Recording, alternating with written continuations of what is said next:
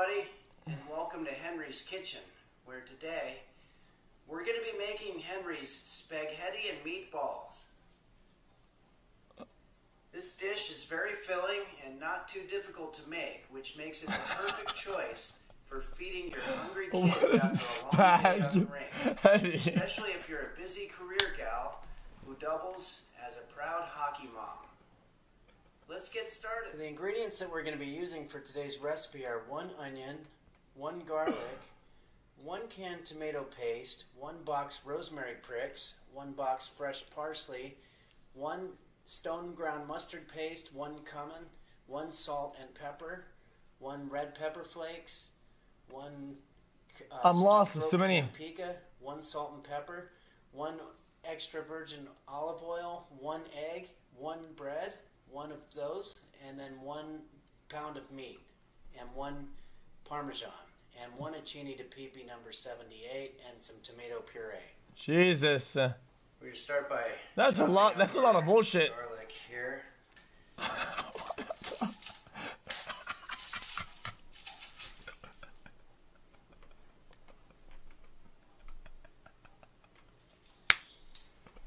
This is a lot harder than I'm making it look here.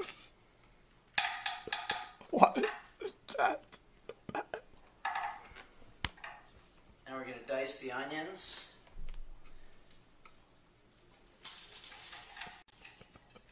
You know, they say that if you want a successful restaurant, you have to serve some kind of food that you can't make at home. Guys. You look at Starbucks and they... What is it with the home cooking videos and their cheap-ass fuck bitch knives every time, dude? Just make coffee. Dude, how is it no cooking video? But do you guys like ever have good proper knives? So it's time to start working on our meat. What we're going to be doing basically is just taking all of the ingredients that we've gathered and pouring them in there. So we've got our onions, our garlic, and our mustard paste. No, that's not diced. That's just cut. And I like to add just a little bit of stroked paprika. No.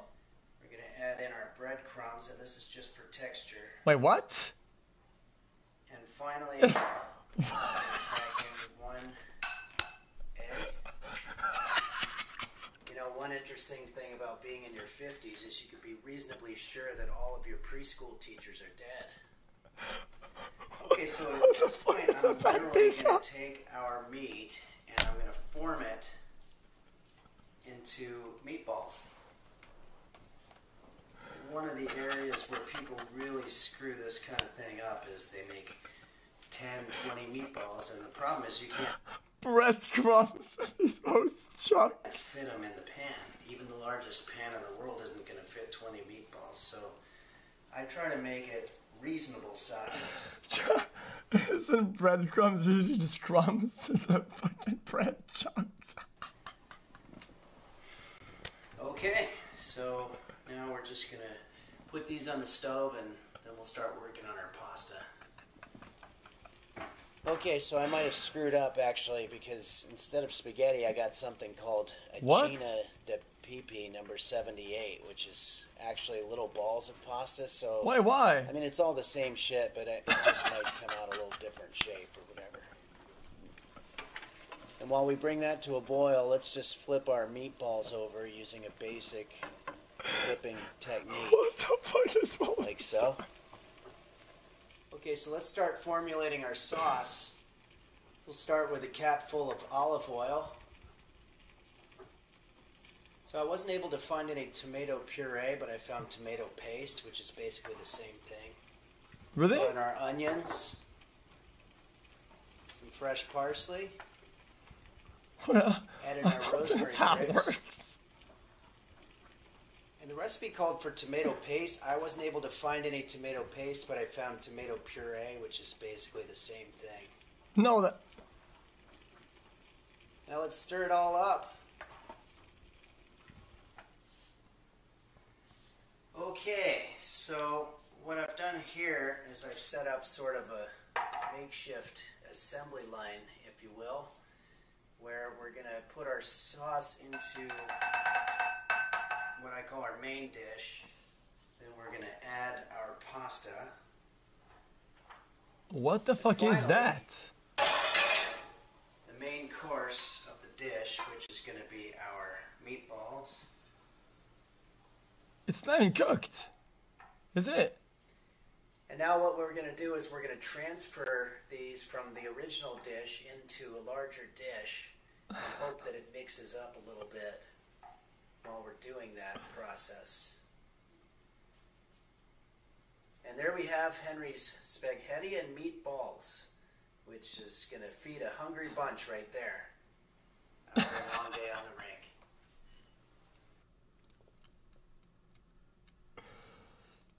Okay.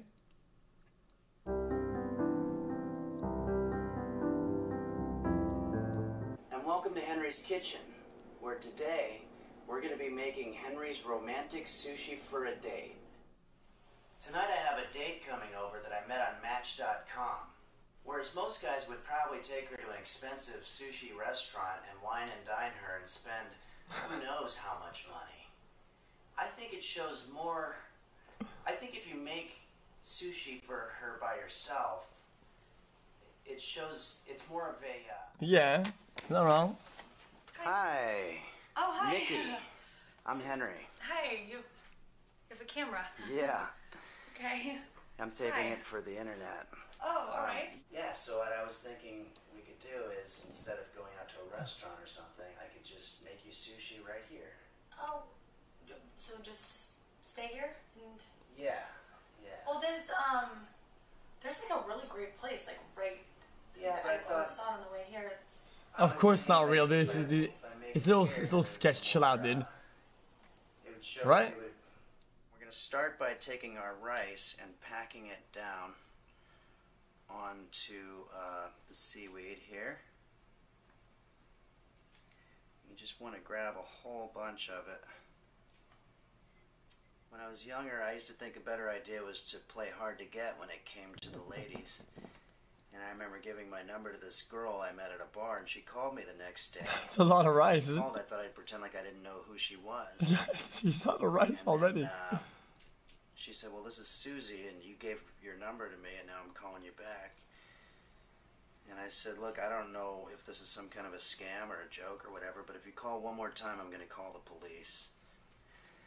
Okay, now let's take some of our fillings here. We're going to take our avocado, some of our cucumber.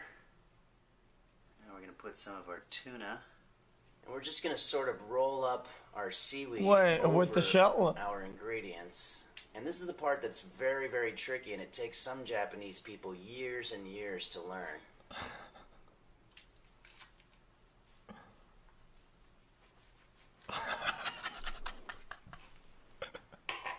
You can see it's coming apart a little bit here.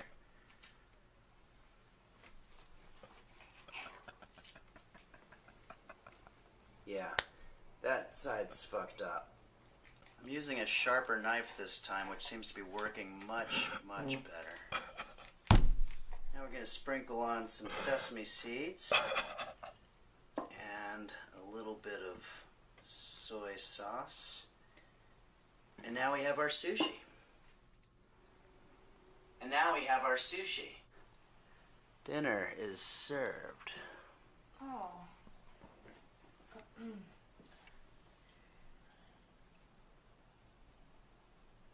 Is this raw fish? Yeah. I That's don't the way they're know made. that that's safe. I don't mean to be rude, but I just don't feel. I can cook it. Do you want I me don't to cook know it? that. Yeah, no, I totally understand. Let's That's- cook it just to make sure it's safe. It'll only take about 40 minutes. Okay, what we're going to do is we're going to take the fish out here. Okay. And we're going to put it on a cooking sheet.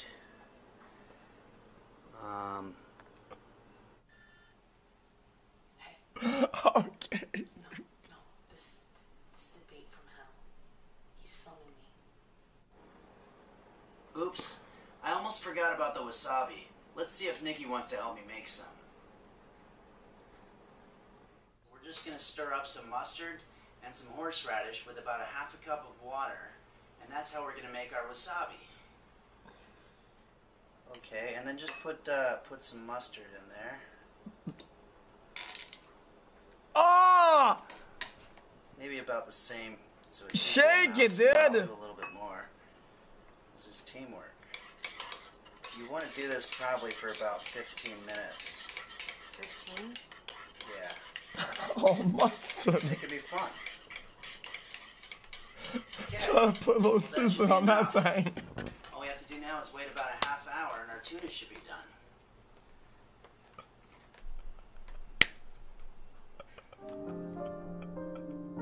Please don't let this come on, man. slip away. Oh, Make Pepper. her real and make her stay. 'Cause love's a game of hide and seek. But nobody ever looks for me. But this one seems like she might be different. This one seems like she really likes me. A world of suffering I have known, and I always end up all alone. Oh, jeez. Okay, our tuna should be well cooked by now. Okay, what I'm going to do now is I'm going to take our bits of tuna and I'm going to put them back in the sushi, and this time they should be a little bit safer to eat because they're cooked. Now I'm just going to spoon a little bit of our wasabi on the side to be used as a dipping sauce. Jesus Christ. And there we go. Okay, here we go. It's cooked, and we've got our homemade wasabi sauce there that we can dip it into. Henry, I'm just not hungry anymore. Oh I no, don't- it's yeah. completely cooked. I cooked I it for a know. long time. I just don't want to eat that Oh. at all. I actually have to go. My roommate Oh, no. gets me home by like 10:30, and it's already 9. And I feel like. But thank you so much, and I had so much fun making it. And yeah, I just have to go though. So Oh, okay. Thanks, Henry. Okay. Bye. Thanks. Have a good night.